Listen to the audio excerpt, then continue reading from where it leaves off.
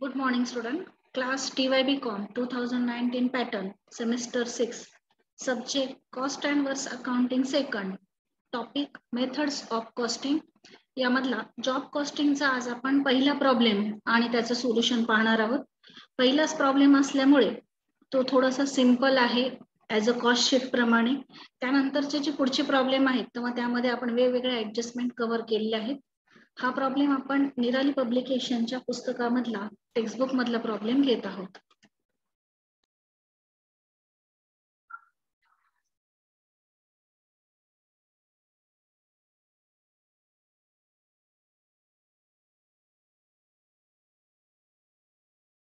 बघा first problem समजावून घ्या.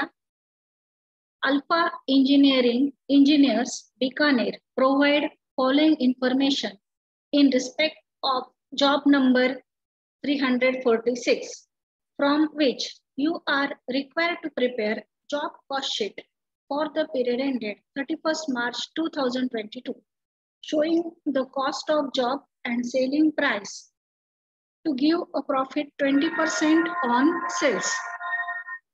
आता जॉब कॉस्ट शीट फक्त तयार करायचे आणि यामध्ये पहिलाच प्रॉब्लेम असल्यामुळे फारसं कॉम्प्लिकेशन नाहीये.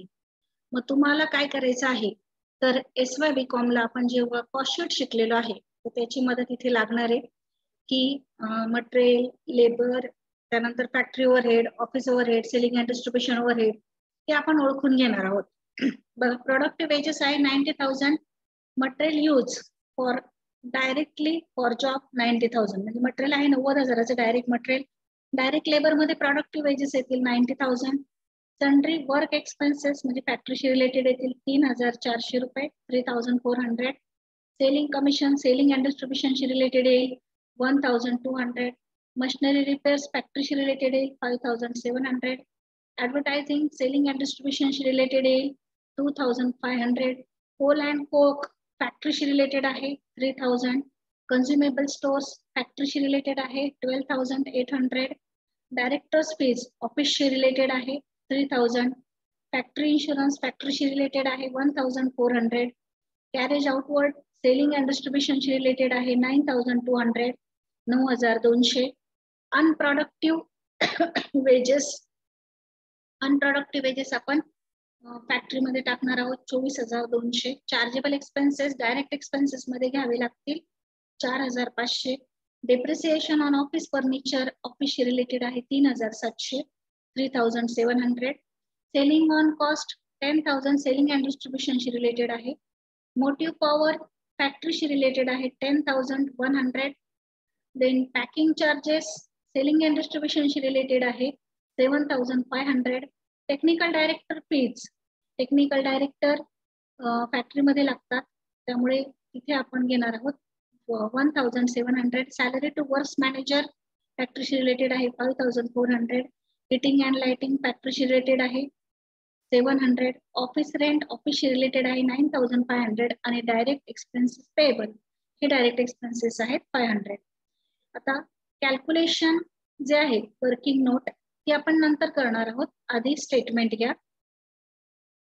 वरती नाव द्या in the books of alpha engineers Bikaner job cost sheet for job number 346 for the period ended 31st March 2022. Column करा पर्टिक्युलर इनर कॉलम आणि आउटर कॉलम. आता मी जे एक्सप्लेनेशन दिलं तुम्हाला की कोणते खर्च फॅक्टरीशी रिलेटेड आहे, कोणते डायरेक्ट मटेरियल आहे, कोणतं डायरेक्ट एक्सपेन्सेस आहे, कोणते ऑफिसशी रिलेटेड आहे आणि कोणते सेलिंग अँड डिस्ट्रीब्युशनचे आहे, त्याप्रमाणे आपण त्याचं क्लासिफिकेशन करून जसं कॉस्ट शीट तयार करतो सेम तसंच जॉब कॉस्ट शीट तयार करायचे. मग मटेरियल पासून सुरुवात करा. आधी घ्या material used directly 90,000 inner कॉलमला. Add productive wedges 90,000 inner कॉलमला. Add direct expenses त्यामध्ये दोन येतील चार्जेबल एक्सपेन्सेस 4,500 आणि डायरेक्ट एक्सपेन्सेस पेएबल 500. मग या तिन्हींची बेरीज करून 3 म्हणजे कोणते मटेरियल लेबर आणि डायरेक्ट एक्सपेन्सेस तसं इथे अमाऊंट 4 आलेले आहेत त्यांची बेरीज करून प्राइम कॉस्ट आलेली आहे 1,85,000 1,85,000. आउटरला पण दाखवा 1,85,000. ऍड फॅक्टरी ओव्हरहेड्स, जेवढे मी फॅक्टरीशी रिलेटेड आहे असं सांगितलं होतं ते सर्व फॅक्टरी ओव्हरहेडच्या अंडर घ्या. Sundry work expenses 3400 3400, machine repairs 5700 5700, Coal and coke 3000, consumable stores 12,800, factory insurance 1,400, unproductive wages 24,200, motive power 10,100 10,100, technical directors fees 1,700 1,700, salary to work manager 5,400 5,400, heating and lighting 700 700.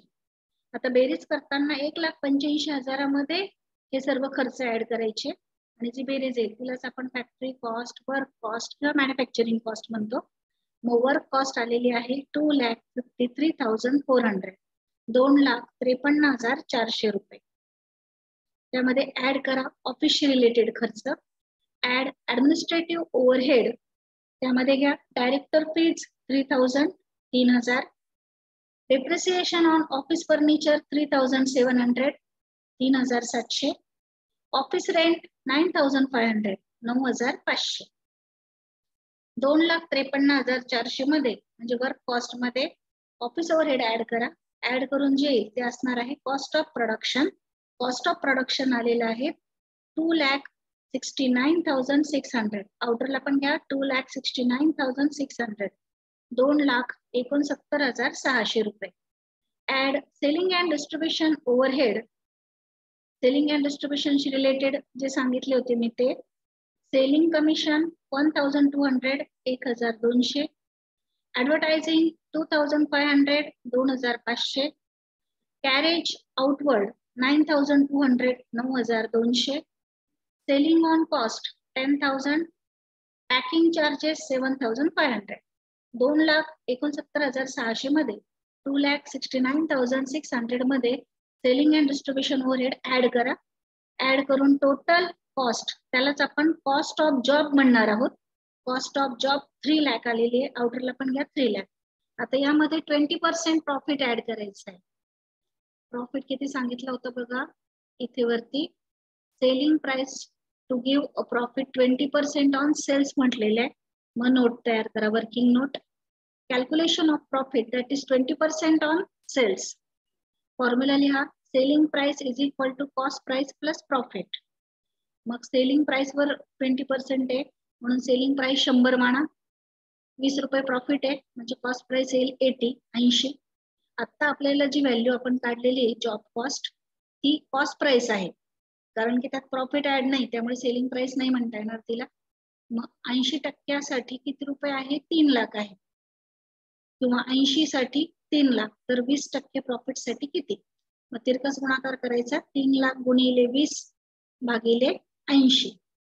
Calculation करून उत्तर येते 75,000 रुपये म्हणजे प्रॉफिट ऍड करायचा 75,000 रुपये.